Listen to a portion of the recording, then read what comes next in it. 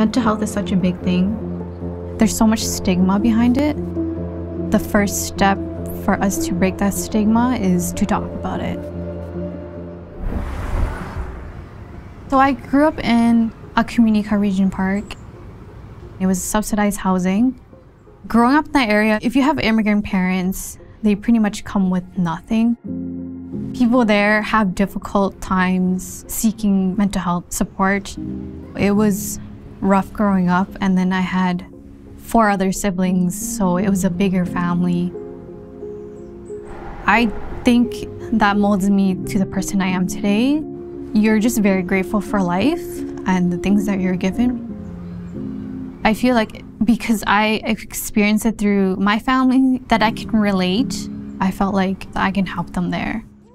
I graduated with a psychology degree in 2018. I decided to join the Canadian Forces as a medical assistant. I am the first generation, and I was also the first to graduate with a university degree. The psychology degree was very broad. The mental health and addiction certificate at the Chang School was really more specific to what I wanted to learn about. We learned a lot about people with different disorders, different interventions that we can use for a sort of treatment. If someone was to confide in me, I can steer them in the way to help them. Currently, I'm doing an independent study at the Chang School with a doctor who's a neuropsychiatrist. We get to do our own research and we write about it. And I'm really hoping to be a part of the research and use that sort of skill working with the Canadian Armed Forces.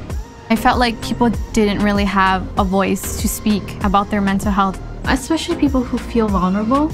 I'm trying to achieve a better quality of life for them. My name is Diana Nguyen, and I have a certificate in mental health and addictions at the Chang School.